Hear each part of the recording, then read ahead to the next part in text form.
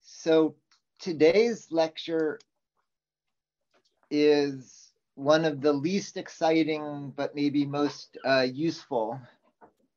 This is just on background tools we'll be using. It's about project management. Then next week, we'll start in on design tools. And then the week after that, we'll get in the lab and start making things. So for this week's lecture, there's two assignments. One is to work through a Git tutorial. And if you're not familiar, one of the main things I'll do now is explain Git.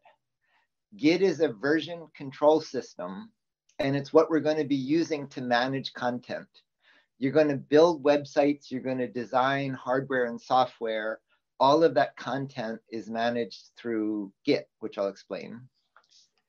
And then the second thing you need to do is build a site and describe yourself and a possible final project. And I've got linked here 3 examples of sites. Each of these are sites, and each one, the one I picked, are in particular, each of them have nice pages on thoughts on this class. And so you can use those as examples, and they're both interesting background. So let's see, and then let me do one other thing that I'll explain. Right now I'm in GitLab, and I'll explain in the next hour about GitLab and Git.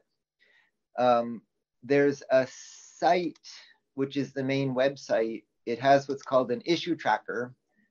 And I'm going to start an issue, which is sign agreements. And so in this issue, what I'm then going to do is I'm going to go to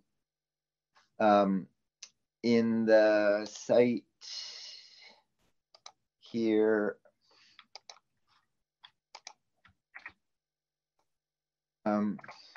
sign the agreements by checking them into your sites.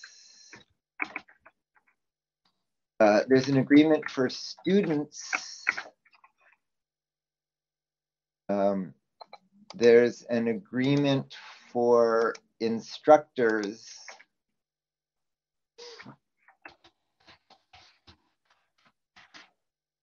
And there's an agreement for labs.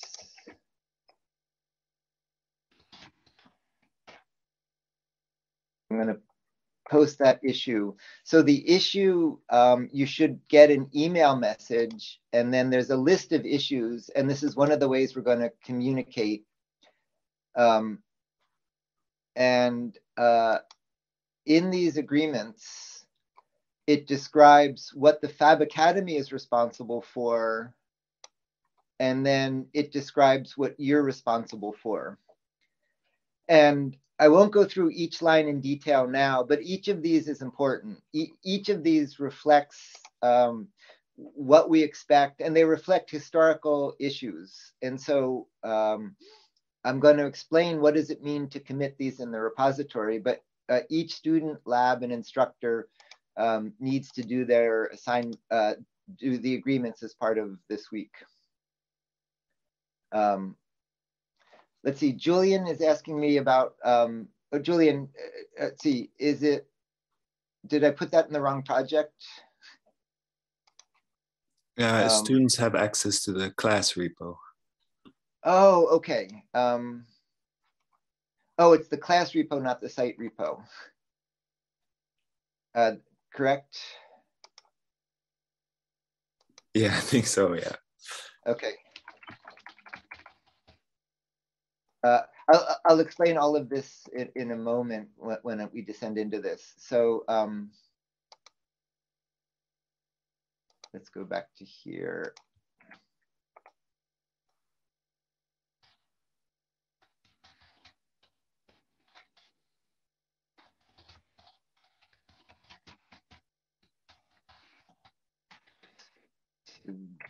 respectively.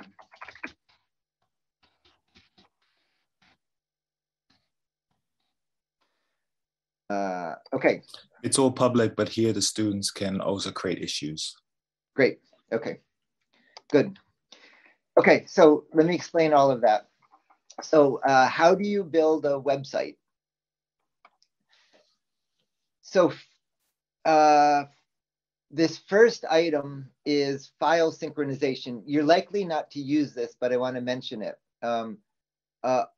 What rsync does, it's an open source tool. And if I have files on one computer and I want to mirror them on another computer, it's a very efficient way to do it. Rather than copying all the files, it only copies the files that have changed. And so this is a tool I use for backups, for example. When I have a server and I want to back it up, it'll copy just the changes to another server for backup. But all it does is copy the files. What version control does is something that's much more profound. Version control manages history. So when you're working on a project, you might have a current version of it. You might have a test version where you're trying out a new idea. You might have a version that for use in another language, say, and then you might be working with multiple people. Somebody's working on part of the hardware, somebody on the code. So what version control systems do is rather than just the current files, they manage the history of them. They manage, you might be working on multiple different systems and you need to coordinate the changes. And there are multiple people working. And so learning to use a version control system is one of the key skills in the class. This is history of them. We'll be using Git, which is largely one for version control. So Git is an open source version control system. It's named for Linus Torvalds, who's the core developer of Linux. And in British English, Git is an annoying person. And Linus named this after himself as an annoying person that he proudly embraces. To use Git, there are multiple ways you can do it. You can use it in a web browser, but you can also use it locally. So GitHub, you might be familiar with, is a platform for people using Git to share projects. That's commercial. It was bought, even if the projects are open, the platform is proprietary. It was bought by Microsoft. GitLab is an open source platform. They have a commercial service, but it's an open source platform. And that's what we're going to be using to manage content. And so a big part of the class, I'm going to come back to this page, is how you use it. So if we go back into, you each have a login to Fab Cloud, which is a GitLab instance. Each of these is a repository, which is a set of files with history.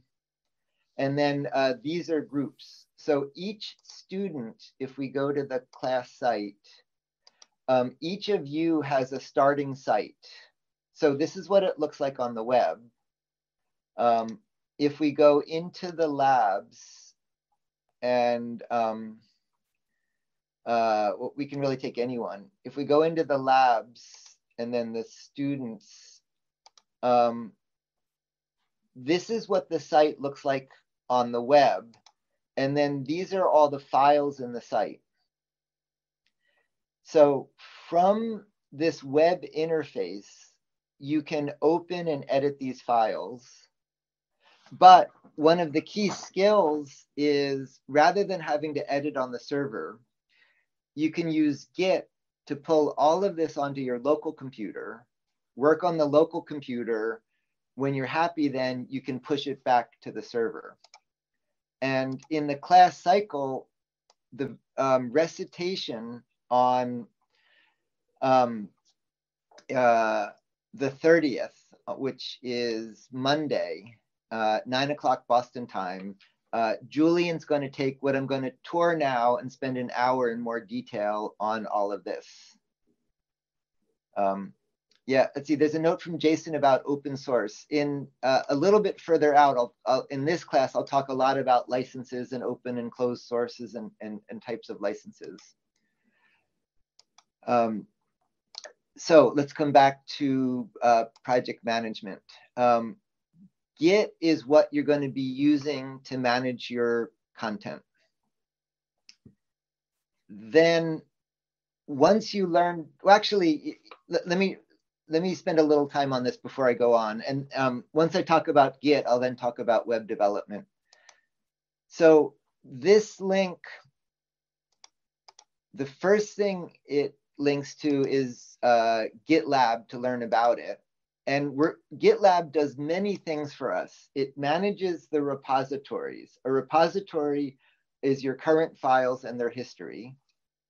It provides a web interface for us to see how to use it. It provides issue trackers, which are things we use to manage issues. Like in the first issue I posted was you signing your assignments. If we go back to last year, 2022, and if we go into the class,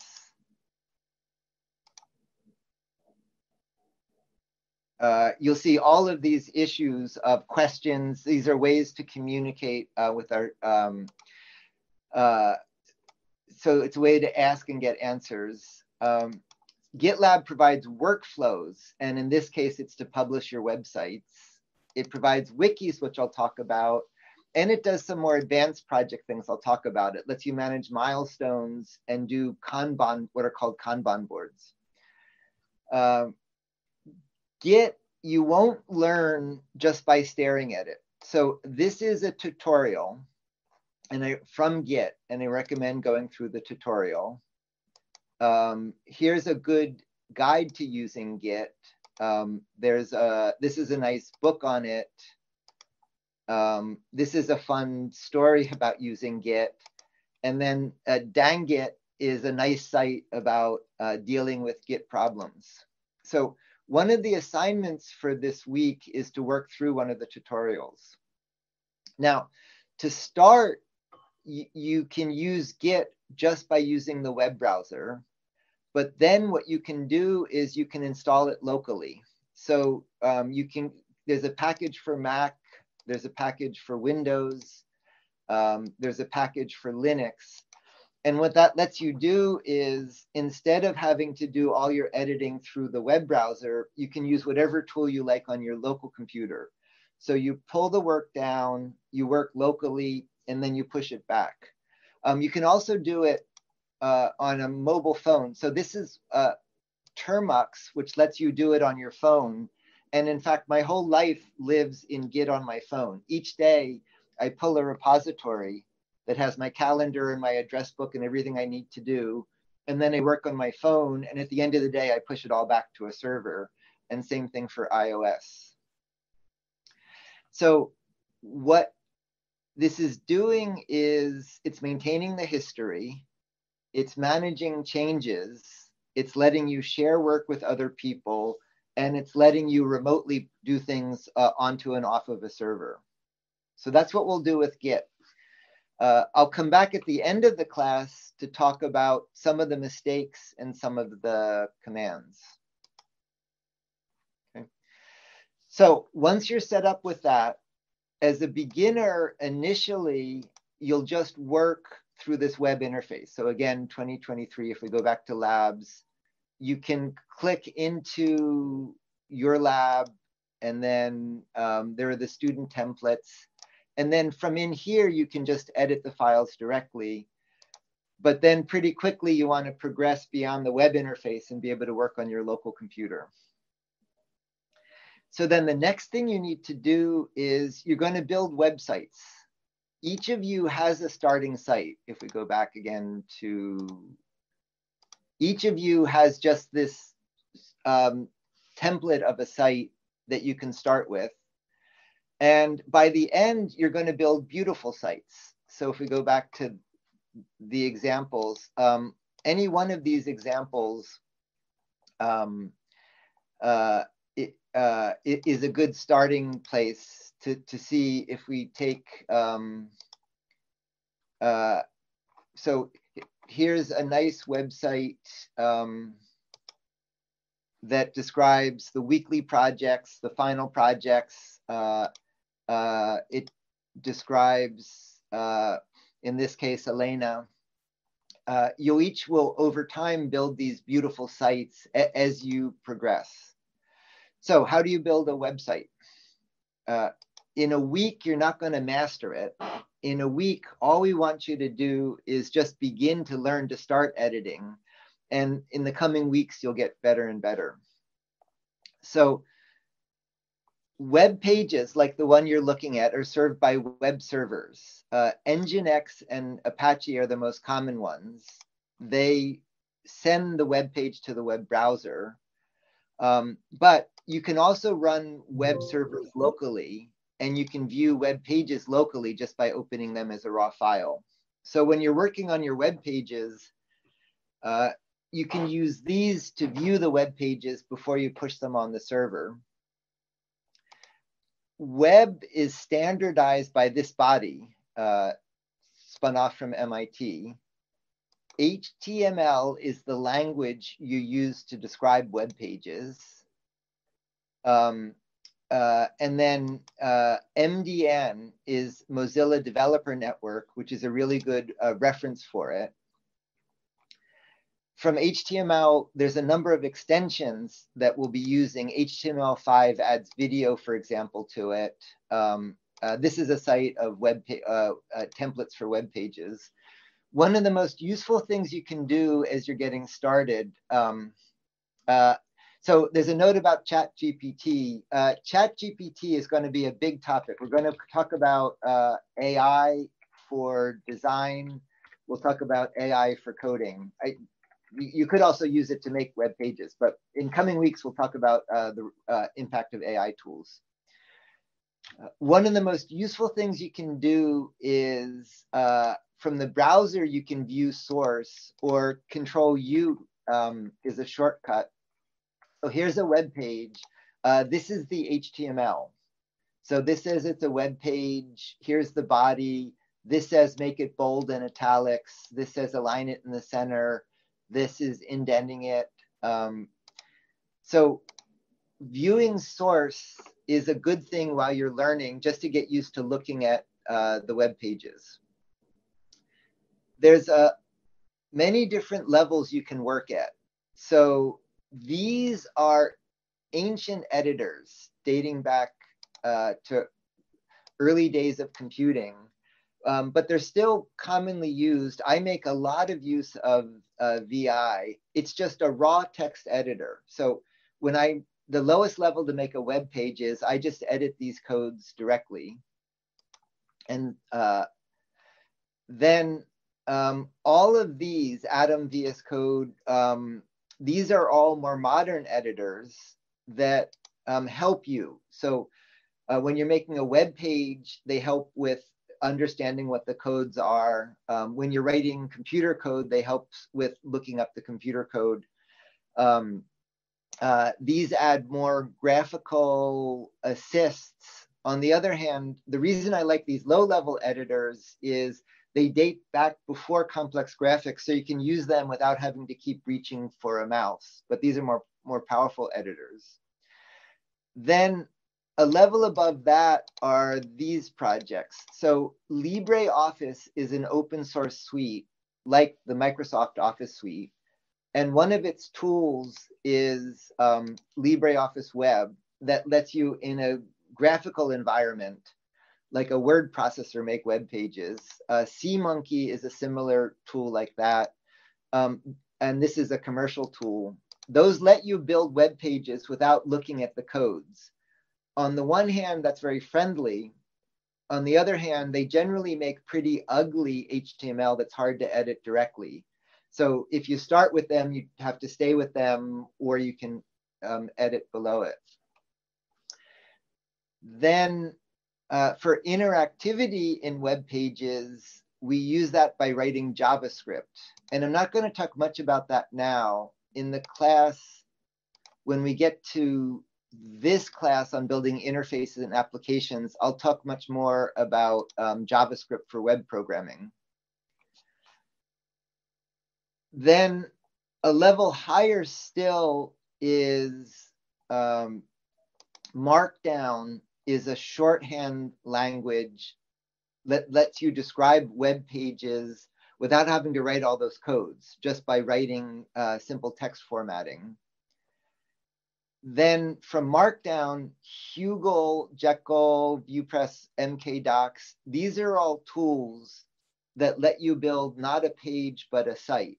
And so rather than writing raw HTML codes, you write Markdown formatting. And these let you take a series of Markdown docs and assemble them into building a site. And so what you've been given is a very simple HTML template to start. If you want, you can progress to using one of these. And some of your sites, there are different opinions in different sites. Some of your sites will help you pick if you want to use one of these for site management. And then YAML is one more thing. So if we go into a student site,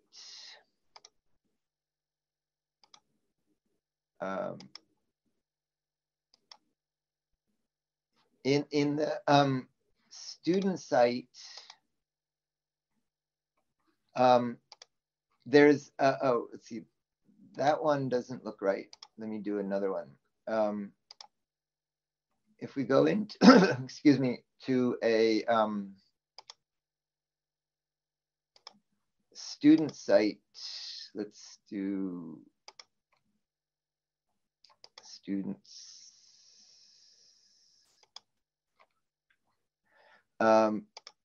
This is what's called a YAML file. And what this does is it has the rules that takes your website, and this is how the server knows how to publish it and make it readable. So to build your website, what I would do is I would browse past years. If you go to the class page, you can go in prior years and you can see, if you, for example, look at the thumbnails, you can see all the projects from all this prior students and look at their sites. Another thing on the class site is there's a search engine. So if you're interested in drones, you can find all the class projects that were on drones or skateboards or skis. And so you can use those to look for ideas on websites. And what I would recommend for this week is start by making simple edits on the site template to fill it in. Learn about some of these site generators, and then in the coming weeks, you'll fill in more on your site. So that's writing just web pages. Then all of these are ways to manage platforms beyond that. And so in GitLab, each of the repositories we're using, we can pick any of them, in addition to the files, has an associated wiki with it. And so you can use the wiki as a way to mark up information on a site, and you could use those to publish your work for the class. And then these things are complete content management systems. And you might be familiar with something like this that you could have used in a school. We don't use these because they tend to restrict how you present your work. By having each of you build a website from scratch, it's much more expressive and it's much more personal. So You don't need to use any of these, but you can use these to manage the content across your site. Then you may be familiar with Slack as a tool for collaboration. GitLab has linked to it Mattermost, which is an open source alternative. And so if you go to chat.academany.org, you can log into that with your FabCloud login. And the issues in GitLab are really just that. I have a problem, here's how to solve it. We use Mattermost for conversations. And so for 2023, sort of Town Square is an open one for everyone. This is a conversation for instructors. This is kind of a none of the above. You can start conversations with people individually. You can add more channels. This is what we use to have conversations. This is, for example, about the prep student bootcamp. And so we'll be using the issue tracker in GitLab to solve problems and ask questions. We'll be using Mattermost for more free-form conversations. But what's nice about it is it's joined at the hip. It's linked to GitLab, so they can each point into each other. Okay. This next group, let's see, Yassine is asking about Jimdo. I'm not familiar with Jimdo.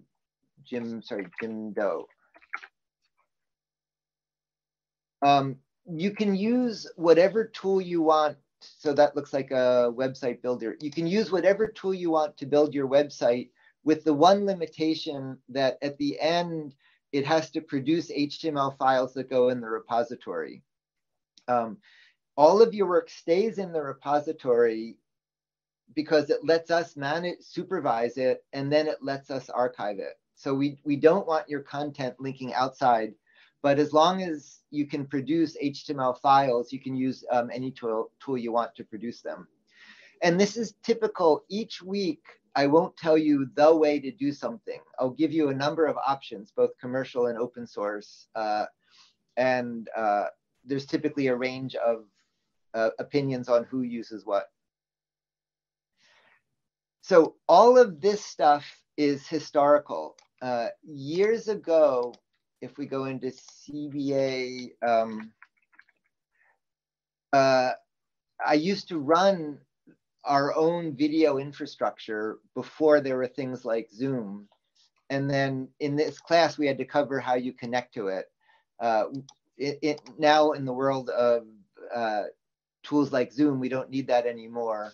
But the one thing, or a few things I would add here is what you're using right now under the hood, as I'm talking to you, is WebRTC. This is the extension for web that lets you do video conferencing over the web. You can use that, program it directly. And a really nice project is Jitsi. Jitsi is a kind of a peer-to-peer video conferencing that lets you use WebRTC to spin up meetings without going through a commercial service like Zoom. And then OBS Studio is a really handy tool. Let's see, Fran is adding a link to this. Fran, what's FMCU? Yes, so this is the Frankenstein MCU that we are going to develop. So it will show which labs are connected to Zoom. Oh, now showing nice. The labs connected to Fab Academy. Yeah, oh, this is great. This came up in the boot camp. In the early days of the MCU, when video was new, we would all connect to it, even when we weren't in class, just to hang out and see each other. And we wanted to make an interface to it. So Fran, that's great. That's progressing. Keep updating us. Yeah, you can rotate. You can spin the globe. Keep updating us on this as you progress. That's great. That's wonderful. Very cool. OBS is a really great thing to know about. OBS turns your computer into a production studio. So what it does is rather than just having a speaker and a camera, you can take any source on your computer and send it out as audio and video, or take any source coming in and use it. And then it lets you manage switching among them, transitions, formatting multiple things. And so from just having a computer, a camera and a speaker, OBS is a really powerful open project that turns your computer into a studio. Next topic is, we don't need this yet, but some of the things I'm going to be doing with you, I need to show you a computer. And the way I'm going to do that is I'm going to start remote desktops that I view from a browser. And so this is a link to a number of different scripts to start up remote servers that you can then view in a browser and get access to other kinds of computing resources. Later on, I'll talk about when you need a computer with more memory or more powerful processors, you can use that to remotely manage servers. We won't use that. We don't need that yet. Likewise, in the interface class, I'll talk more about cloud computing. Next thing to talk about is, these are all versions of open tools that make pictures like these. And what that's for is, for a 1-week assignment, you just have one task. But for your final project, there are multiple tasks. And for the machine building, there's going to be multiple people doing multiple tasks. And they have complex dependencies. So these are tools that let you manage tasks of what has to happen in what order, how is it progressing, who's doing what. And so you don't need that for one person on one task, but you do need that for many people on many tasks. And again, one of the core things GitLab does is tools for that task management. So if we go back into, this is the repository for the class site.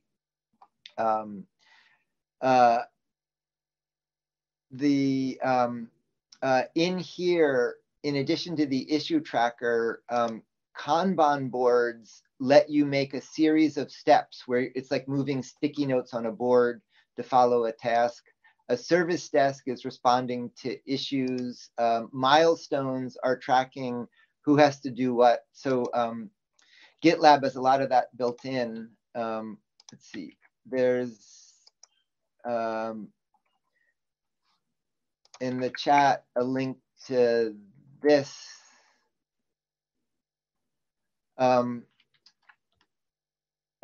That's written in WebAssembly. Yeah, I'll add a link. WebAssembly is a way to compile for websites. And I'll talk more about that when we get to interface and application programming. So initially, you won't be using these project management tools, but you'll grow into them as the project gets more complex. Now, at the end, when we get to final projects, I'm going to talk about project management. And at the beginning, I'll talk a little bit about project management. So let me pull up a tablet. So what I'm going to describe now will sound obvious, but each of these has led to billions of dollars of mistakes and giant failures. So one thing, a good name for the class we're doing is how to make almost anything. A bad name is how to almost make almost anything. That you're going to be failing often and learning to deal with time management and fixing failure. So one really important principle is demand versus supply side time. Demand is, for this week, you start by learning Git, then you start by learning some HTML, then you start by building a website, and then you work on getting it on the server, except this is next Wednesday, and so you didn't finish in time. Demand side is where you do each task in turn. Supply side time is if this is now and this is Wednesday, you work back in advance and you figure out how much time you can spend on each task.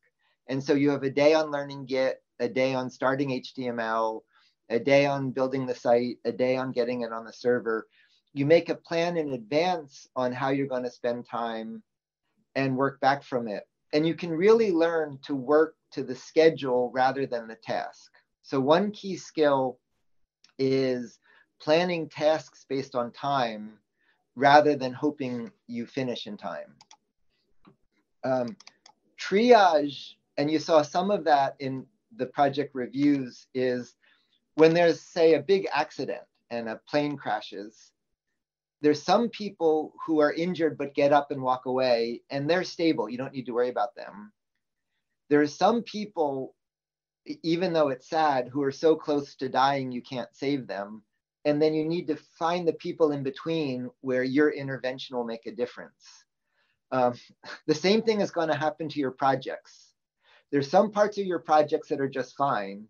There's some parts of your project that are hopeless and you need to give up on them, and you need to find the ones to focus on. And so you can spend too much time on something that'll never work.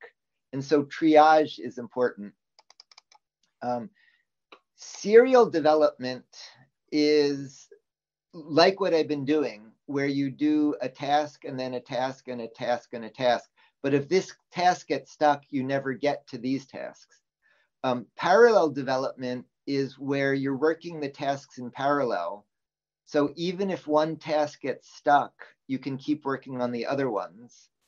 And so you want to keep a parallel series of tasks going. So rather than doing each one in turn. Spiral development is something you're going to hear me say over and over. In big government contracting, there was a problem where the government would spend 10 years and $1 billion, get to the end and find what they made doesn't work.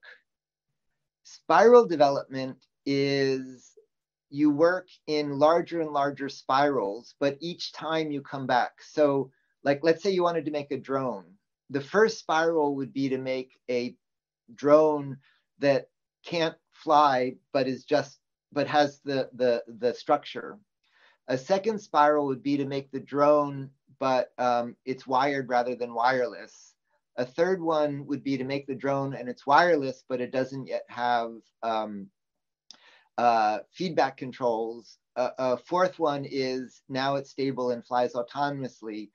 Each spiral around, you end up with a drone, but each time you add more and more to it. So you keep testing by working in spirals. And that's something that you'll hear me talk about over and over. You're going to be doing a lot of debugging, and we're going to have a recitation. Let's see, in the chat, there's more on love of this site.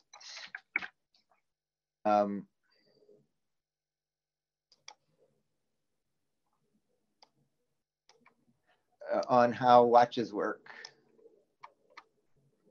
Oh, this is beautiful.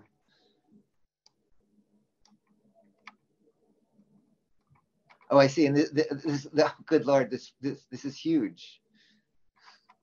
Wow.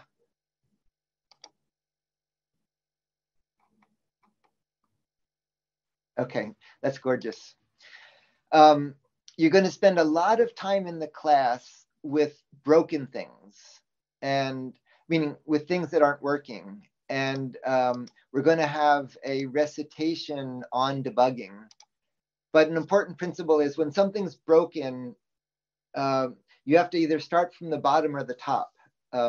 Top down is you take something broken and bit by bit you remove things until it starts working.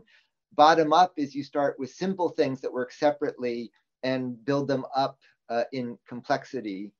And that leads to an important principle in the class is going to be hierarchy and modularity. If you try to do a big project in one go, it can just fail. If you break the project into small modules, you can develop and test them separately and combine them. This one is each week you're guaranteed to run out of time.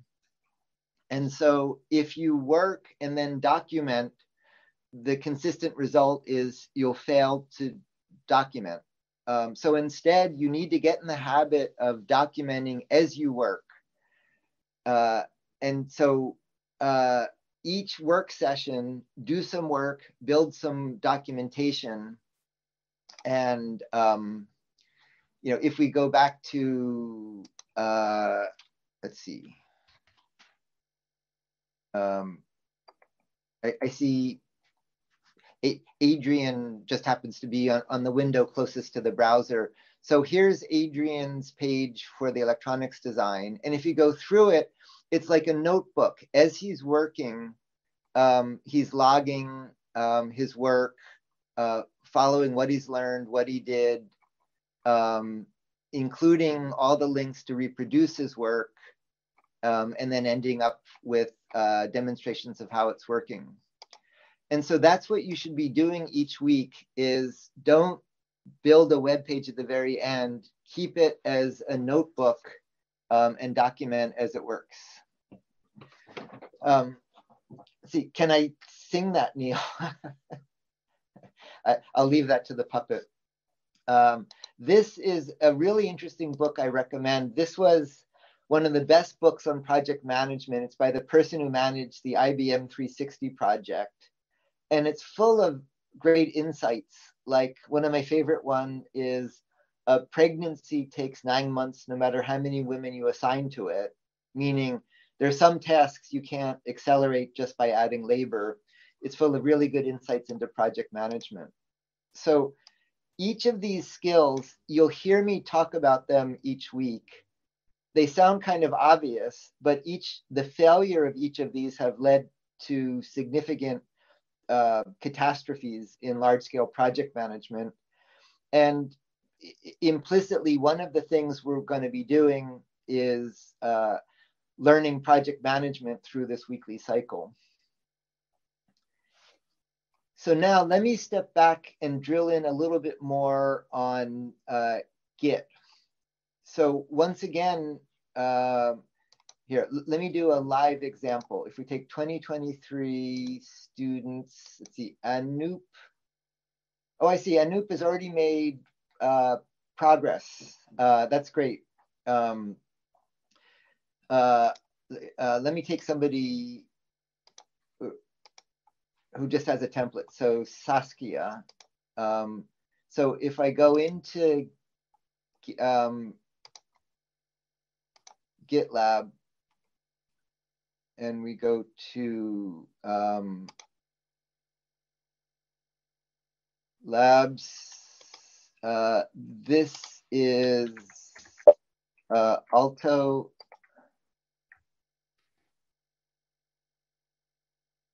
then students, then Saskia, and then sorry, we just put Hugo on it already, so that's I see. Okay, it's not plain HTML anymore. I see. Okay, so Alto is already ahead of me. The let's see, we're doing okay for time. Yeah, so let me stay with Chris already added one of the markdowns. Let me take somebody with actually quite a this is funny. Quite a few of you are making, actually, yeah. Let me not do this live then. Quite a few of are ahead of me. What I was going to do is show you just simply. Oh, sorry, Julian, that is the template that I was looking at. Yep, with that bar, that's. Sorry, which is the template? This one. Yeah. Okay. Well, this, yeah, it looks a bit like this has already had a few links added, but yeah. Okay. So let's do Adam and Charlotte. So if we go to labs, Charlotte, students, Adam. Yeah, Adam's already made a few changes, but it looks nearly the same. Okay, so just the index that, so here's Adam's, this is Adam's site. So I'm going to open it in the web IDE. So here are all his files, and then I can come here and edit. So I'm just going to say, I'm going to add a heading, and I'm going to say Neil says hello. So I just added a little bit of HTML to here. Then committing is like taking a snapshot. It's like taking a picture. Branches are, you can have multiple versions. I don't need to make a branch. And so I'm going to commit that. Then if I go back to its site, there's a little rocket ship. And this tells me right now it's running. And so it just finished running the site to publish it. And that one went very quickly. And so if we come here to his web page, let's see, has it not checked out yet, Julian? Okay, there, good. So I just edited his, let's see, Adam, are you in Charlotte? Neil, Adam's on Charlotte. He's probably teaching a class right now. Okay. But no, you can let no, him I'm know. here. I don't have class. Sorry, I just had to unmute. Okay, so hi Adam. Just to meet the person I'm Hello. editing. So I'm gonna I write just you a message back. Okay. So I just went in with the web interface and I did a little edit on Adam's website. Now, if we go to Adam's repository here, what you can see is so far there's 3 commits. This is where Julian set it up. And then Adam, I can see already made a few edits. And then here's my edit. And we can go here and we can see exactly what Adam did that week. This is part of the history in Git. Here, right now, this is running in a straight line. But one of the things you can do in Git is branch and merge. So you can start editing and then you can branch another version. And this could be on a different computer or a different person. Editing continues along here, and then you merge the changes back in. You won't need that initially when you're just working by yourself, but you'll grow into needing that. So all of that was editing the website just from the web interface. And in fact, Adam just responded to me by doing a hello back. And it takes a minute. You can see this here. Once you've run it, it takes a minute for the server to publish it. But Adam responded back to me. So as a beginner, that's all you need to do. You can do it with the web interface, but you're very quickly going to reach the limit of that. And so what I want you to do is learn how to do it locally. And so let's see, Julian, you're saying show the pipeline. What is that? Yeah, that's so you see that after you commit, you'll have to wait till it builds it. Right. So if we go back to Charlotte, Latin students, Adam, if we look at the little rocket ship, the pipeline shows you, if we come in here, it first does this job. This is what it's actually doing under the hood to build your site. And then this is what it's doing to publish the site. And if we come over here, finally, we can see Adam said hello back to me.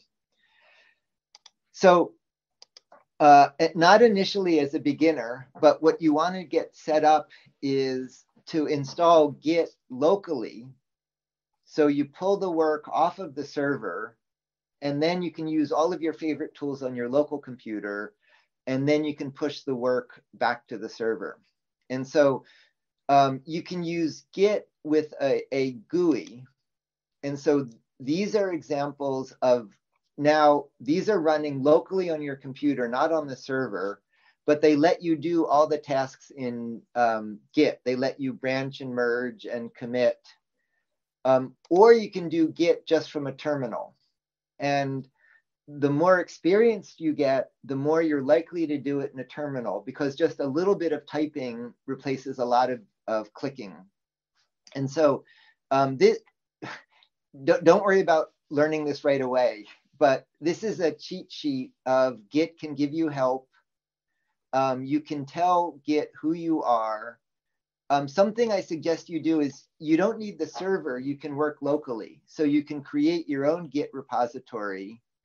Cloning is how you pull work down from the server. Pulling is where you get new work. Pushing is where you send it back. This is where you tell Git what to track. This is to tell Git what it thinks it's going to do. A commit is where you're working and you stop and you ask Git to store that part of the history. These are things to move. These are tools for branching and merging. And these are some more advanced things. And this lets you recursively go through all your Git repos. You won't need that to begin, but as you get better and better at Git, you'll start using these commands. And then these are just some shortcuts. You'll see me use these. These are just like a few characters I use as shortcuts for commonly used Git commands. Now, there's a number of issues you're going to run into. When you start to do this locally, you're going to have cryptographic keys, and Julian will talk about that. You have to get that set up properly. It's very important you check what you're going to commit before you commit it. And so you don't want to, for example, commit a directory of raw pictures. You want to commit only the edited ones for the web. So you always want to check what you do before you commit. Before you push, you need to pull and merge. You need to refresh your browser. You need to be aware it takes some time for the server to finish.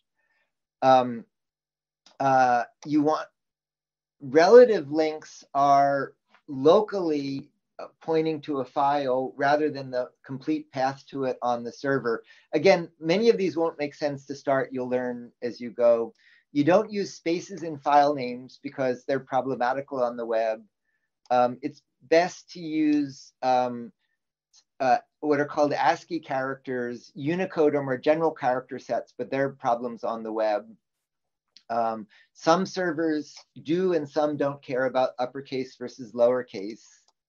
And then we want all of your work in repositories so that we can maintain it. Now, one of the issues we're going to run into, and I'll be doing this each class, is you should be generating roughly megabytes of data a week for the size of your repositories. And so a full frame picture from a very high resolution camera is a gigabyte. We can't afford the storage for gigabytes each week, each person. But it's not only that, it takes a long time to load. It takes a lot of space for you to store it. And it's very unfriendly to anybody viewing the web. And so a key skill is, and I'm going to talk about this next week, is going to be compression. So DU and NCDU are tools you'll see me use to check file size. And next week, I'll talk about how you use tools like GIMP and ImageMagick to compress your image. You saw this in the video with the puppets. We use PNGs when you don't want compression for things like engineering files. But for web images, we want JPEGs that let you compress it. And you saw me mention this in the projects. For videos, you also want to compress them down. So you generate megabytes per week. It's very easy to slip and generate much larger files than that waste space on the server, and it's unfriendly to your viewer. For the first few classes, I'll be monitoring your usage, and I'll show use of these tools to help you manage size. And so these are all, the compression is an important one as you start generating content. And then these other ones you'll learn as you move from using Git on the server to using it locally. It is, on the one hand, compared to all the things we're going to cover in this class, learning to use version control isn't the most exciting. On the other hand, it's one of the most important skills you're going to learn. My whole life is in version control. Everything I do goes into these version control systems. So it is a key skill you'll be learning. Not the most exciting one, but one of the most important ones. And so for this week, take a Git tutorial. Again, if we go back to the class archive, I have linked here a number of tutorials. There's no way to avoid it. Just these concepts of branching and merging and conflicts won't make sense unless you do a tutorial. Then Julian's given you a starting site. You don't need, if you're not sure what to do, stay with his template. If you already know enough about the web, you can move beyond it. Later on, you could move beyond it. But start building a site to describe you. And at this stage, just come up with an initial idea for the final project. The final project will change, most likely, but it's good to have a project in mind for a starting idea for the final project. And then check it in. And starting next week, I'll start the random generator and start meeting you. And so I'll pick people to check your work for the week, talk through your problems and successes, and then learn about you and your lab. And then the other task I want you to do is, if we go back to here, if you, Fab Academy 2023, if you go into the site doc, I'd like each student, lab, and instructor. What you do is add your name and then check the file in, and that's how you sign it. And then just briefly, these are all the things the Fab Academy is responsible for. And then as students, we want you to come to classes and the reviews, develop and document your work. We'll share your work with attribution on our class sites. You need to report what you did, where anything came from, and what you used, and which includes both people and machines. And I'll talk much more about AI. Safety is going to become much more important as we get to more dangerous machines. We need you to help with housekeeping in your labs and maintain them. Obviously, you need to just cover the costs for local and central, follow health and safety. And it's very important. We want labs to be respectful and not discriminate. And it's important that you help us contribute to that. Jason is talking about an MIT video on Git. I don't think I know that. MIT missing semester Git.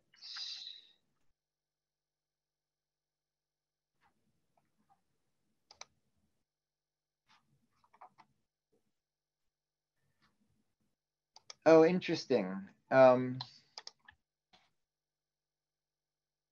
adding a note. I wasn't familiar with that. I'll add a link to that. That looks interesting. Okay, we're almost at the end of time. Are there any questions or comments?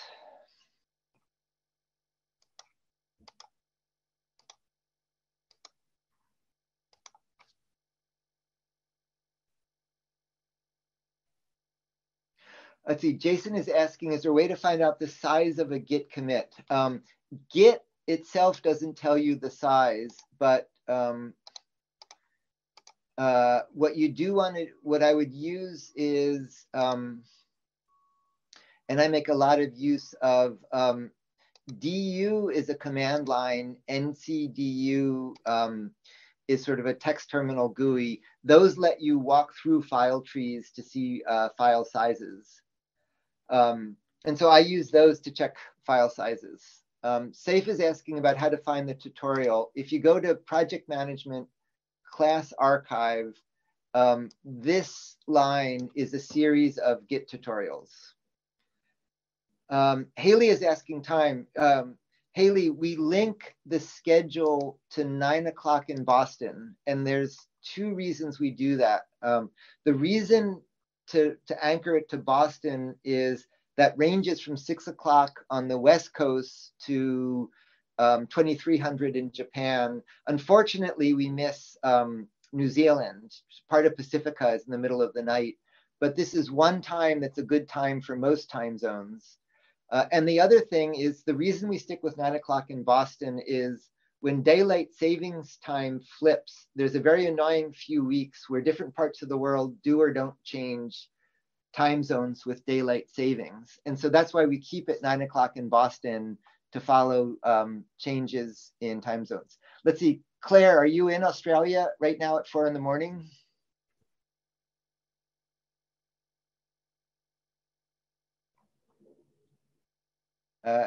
If you are, congratulations. I'm impressed for the people staying up at 4 in the morning. I'm sorry that we end up in the middle of the night for you, but we've ended up with this time that covers most of the planet.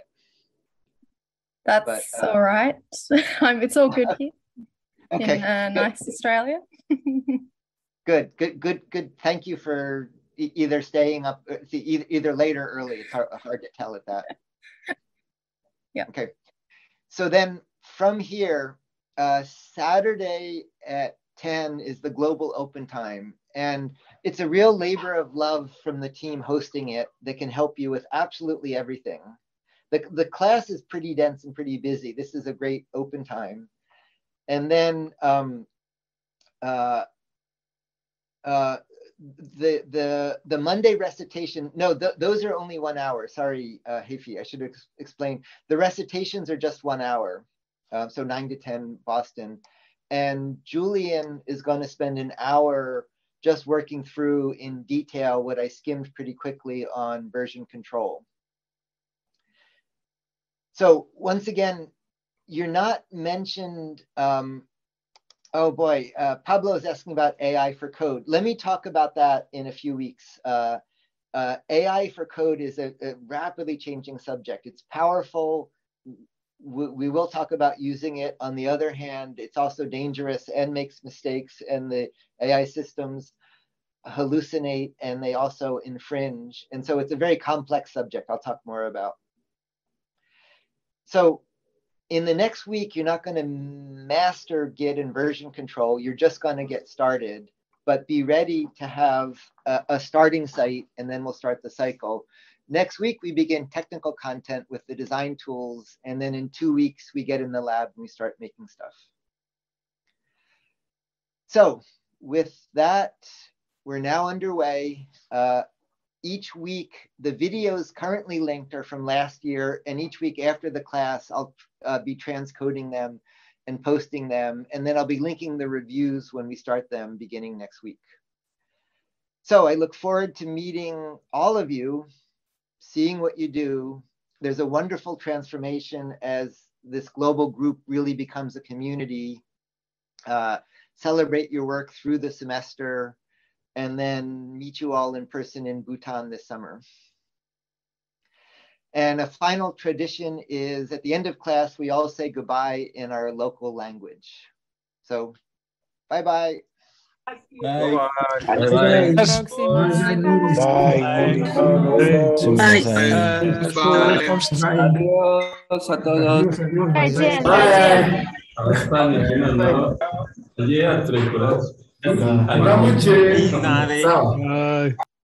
Buenas tardes con todos. Bye, bye.